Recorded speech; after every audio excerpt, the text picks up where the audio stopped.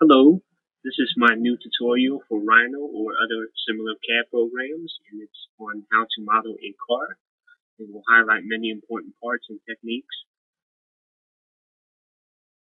First, I just wanted to say thanks for the subscriptions and the positive comments. I also wanted to say thanks for being patient for those of you who have been waiting for my new tutorial. I know I have been promising a better tutorial, and I kept saying soon. Well, I have finally finished it. So here is a preview of what we are going to attempt to model in Rhino or a similar CAD program. As you can see, it is a freestyle of the 458.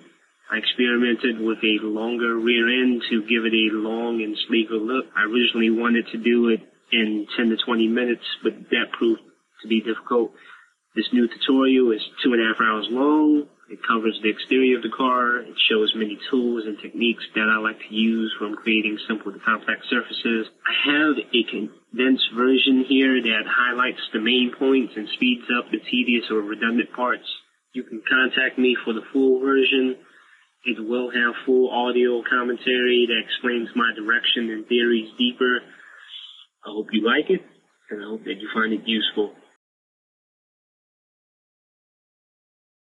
So at one point or another during this video, you're probably going to be thinking, take a look, his speed, his ferocity, his training. You should be thinking, I see the power of belief. So I would actually take a look at the whole video first. That way you have an idea of what I'm going to do, since I'm moving kind of fast in this video. Well, it's because I sped many parts up, so I'm not really moving that fast. So the reason I am speeding up the detailing parts or the wire drawing is because wire drawing is something that comes from within.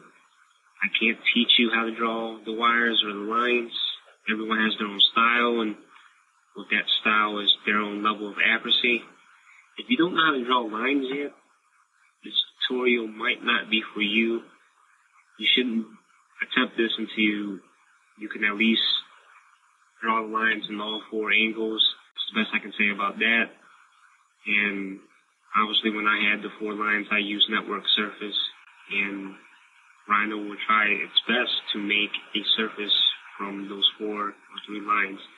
And like for the front fender, you can use more defining lines or interior lines, and this is for a more controlled surface. Right here, what I'm doing is I am extending the surface. Just type extend surface and pick the edge you want to extend. It only works for untrimmed surfaces.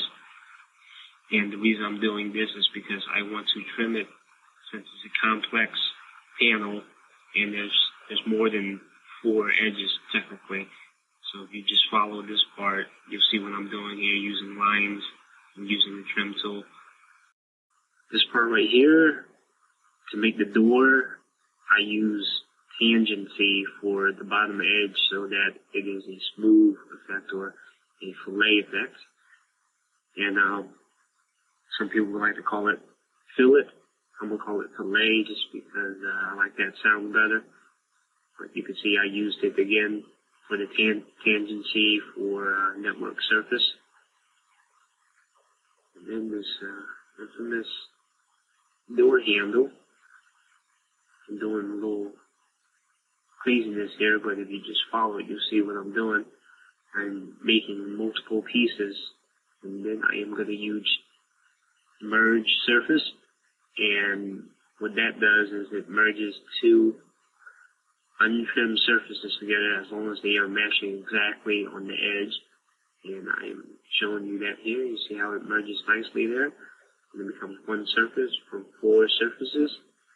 And then I use the rebuild tool to smooth it out, and it's a bit smoother. And I merge again, and that's how you make a really complex surface into 1 surface.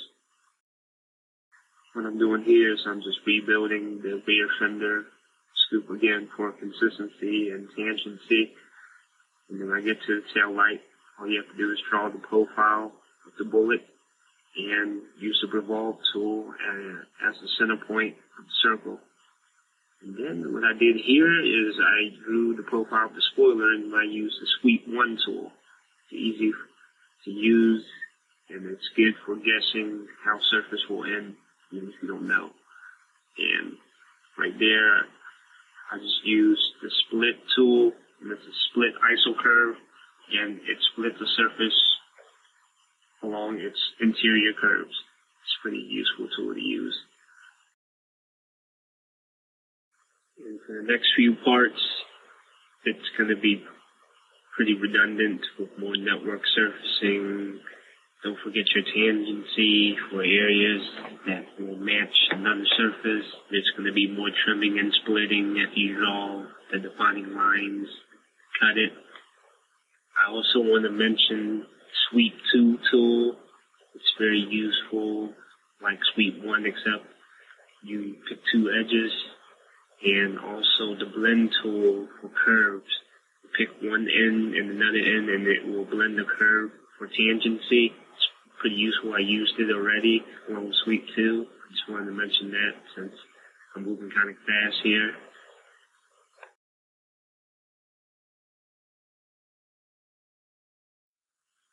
In this technique here, what I'm doing is I'm drawing a polyline and the angle that I think that surface is going to go, and then I'm offsetting it and moving it a little bit, and I'm using the blend tool, the blend curves tool, to create a fillet, and then I do that for the next edge, and then I use the Sweep 1 tool, and this is how you would guess surfaces for rails, or, you know, as you can see here, it's doing an edge-like surface, sort of like filleting, but it's a lot more intuitive.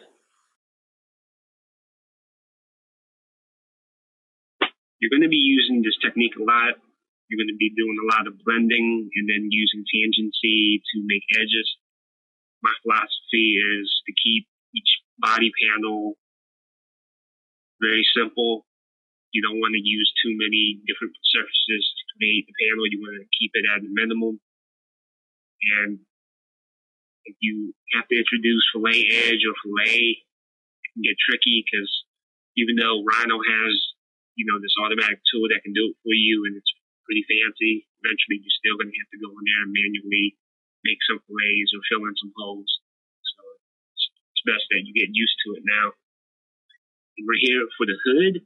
The reason why I made it go across like that instead of drawing that really acute circle is because when you try to network the surface, it's going to make you really funky surface. So just basically loft it across like I did and then chop it so that you don't have this acute looking surface. If you don't believe me, give it a try, you'll see. And for the front end, you know, I saw the concept image for the 450 before the Italia was showcased, and front end looked a lot better for the concept. And then when the Italia came, I'm pretty sure I'm not the only one who had the first impression that the front end looked really funny. It had sort of like a fat catfish mustache thing going on.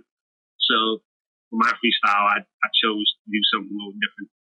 As you will begin to see, I'm doing something that's, I guess, a bit more conservative, or it flows with the body better. Now, don't get me wrong. I know why Ferrari did it. They wanted it to be, you know, special or unique. They wanted to stand out and not be the conventional design. So they went with that catfish approach. Still don't buy that aerodynamic bit. Now, for the rear fender spoiler, what I did was I did the iso curve split, which permanently splits the surface in two pieces. Then used the blend tool between the two surfaces to create tangency, network some new surfaces, and use the merge surface tool. And that is how you get a complex surface in a single surface. Now, for the wheel arch, it's the same technique that I was using for the edge rail. Just draw the polyline again and use the blend tool once again. And just do some sweeps or sweep twos, and that's how you get the wheel arches with the tangency. And you do this to avoid using the fillet tool later because, again, it's a great tool, but it's going to cause some holes or some headaches. It always does, because some surfaces are just not clean. but they don't meet together exactly.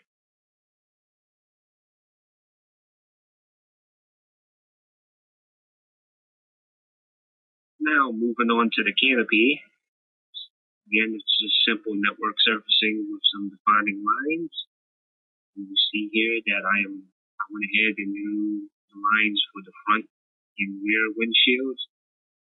And then I am trimming here down the middle because it is a complex surface. So just pay attention to what I'm doing here to create the canopy. It's not the usual four-sided or three-sided surface. And a lot of times when you're modeling, you're creating complex surfaces, you're going to have to do this. You're going to have to imagine the surface as a whole before it was trimmed so that you can have this complete surface instead of having 5 or 6 pieces create this complex surface where it just looks kind of messy with too many seams. So I hope you understand why I did this part. It's pretty self-explanatory, but it gets to clean the surface.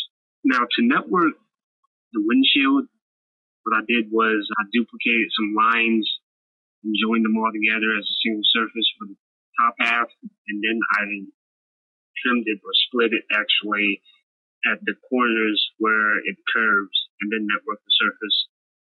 That way it's still a four-sided surface and you can get it to look really clean and it doesn't have like some kind of wobbly shape or anything like that.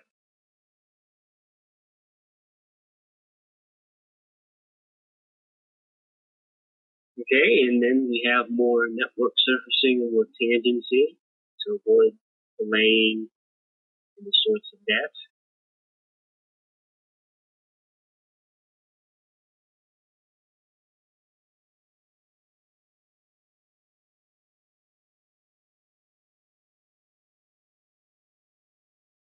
Now this part right here gets a little bit more complicated.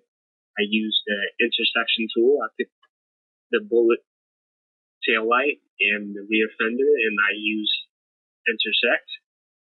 And what that did was it created lines for the intersection of the two surfaces, and then I projected it to the C-plane, which would be to the zero plane from the top view. That way I could edit the intersection and draw basically the cutout for the rear fender, and then basically just smooth that part out and chop the rear fender. You should see here that I am rebuilding the rear spoiler because I thought it was too bulky and it didn't flow well. So just start chopping away, doing a little bit of iso splitting again. Redraw the profile of the new spoiler. And this time it should flow better. I also use sweep 2 this time instead of sweep 1.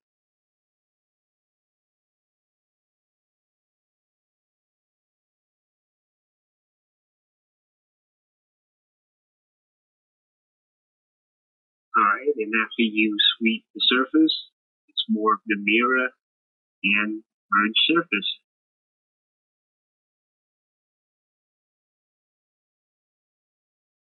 Now for the infamous patch tool, I'm going to use that to create the rear windshield. And patch is an awesome tool that Rhino has, and it tries to guess multi-edges or multi-lines and try to make a surface from it.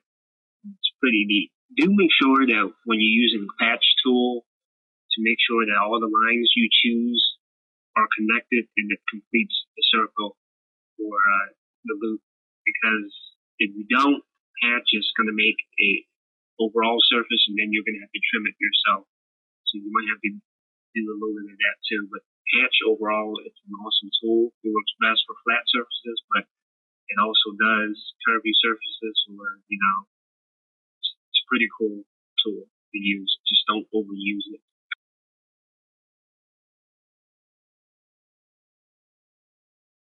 Here we go again. More network surfacing with tangency. Now, for the 458 rear end, I thought it was probably one of the best looking rear ends I've seen in a long time. So I kept it pretty much the same, with the exception of elongating it to give it that longer look. Perhaps put a V12 in it or a V10 in it. Here, same old polyline and blending technique to get this curve swoop in there. I'm doing some trimming. Pretty self-explanatory. Well, by now I'm sure you're tired of hearing me talk. It's been about 15 minutes or so. So at this point, overall, the car is pretty much done. It's really just about tedious detailing now. I'm still going to cover it in the video, but it's going to be sped up more or less. Certain parts highlighted. I hope that you found the highlighted parts useful and informative. I also want to apologize for the poor voice work or commentary. I've actually been freestyling it. This wasn't scripted or planned. I was too lazy. Feel free to contact me for the full tutorial. It's actually, that one will be better for beginners. I'll hold your hand. You'll get to see how I draw the lines, and it won't be sped up. And I'll definitely talk more about my direction and my logic and my theories. But I'm just going to let some music play. First songs are by a band that is very dear to me. They're called Inference. Not the Inference, not interference, not any of that stuff, just Inference band. I hope you like them. Please enjoy.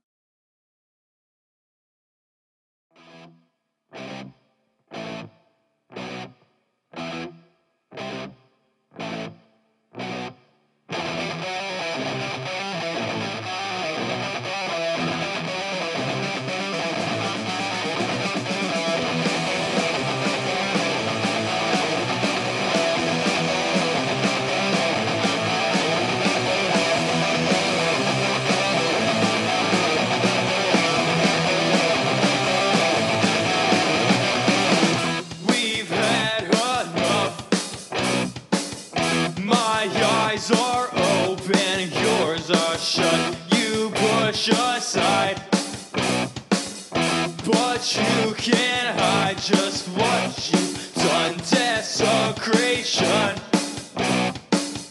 You blame it on your own creation. Your time is up.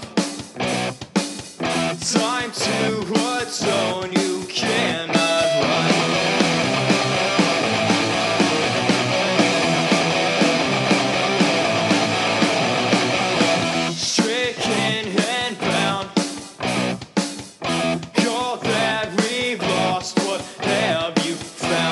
Speak of peace,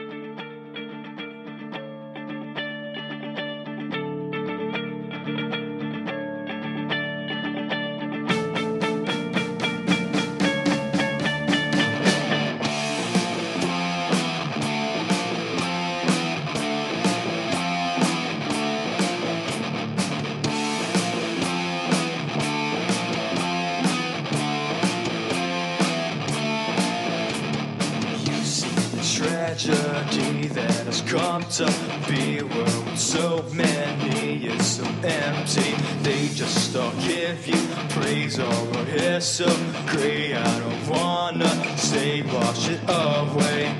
You just stood by and watched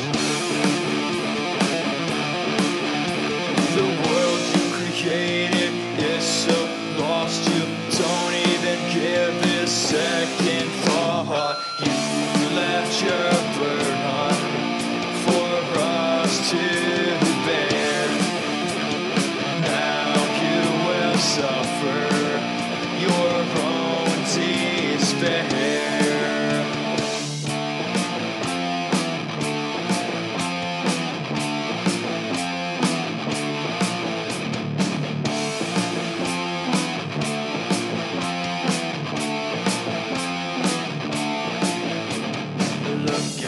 We've become, look at what we've done. Life is too short not to have had one. Each day it passes by right before your eyes. You just weep and cry, then you walk on by. You just stood by and watched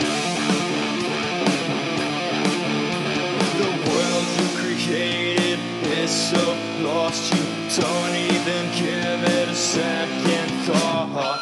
You left your burden for us to bear. Now you will suffer your own despair.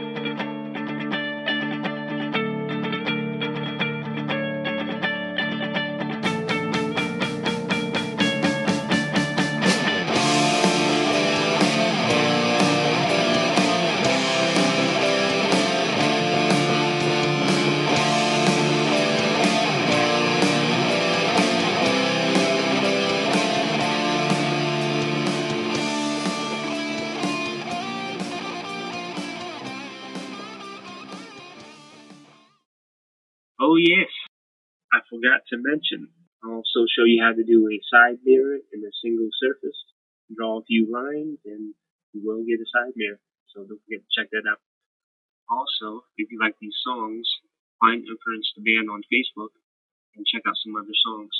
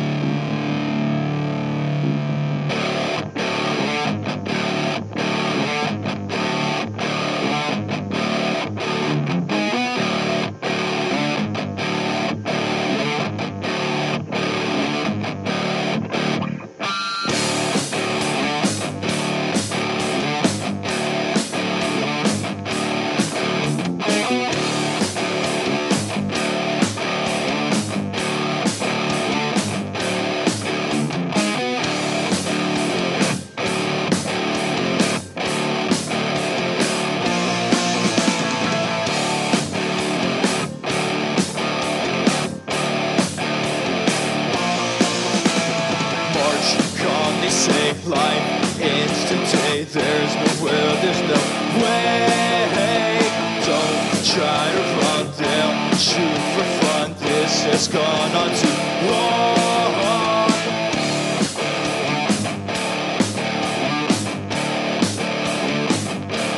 Final solution. Final reasons for their hate, reasons they create. They determine your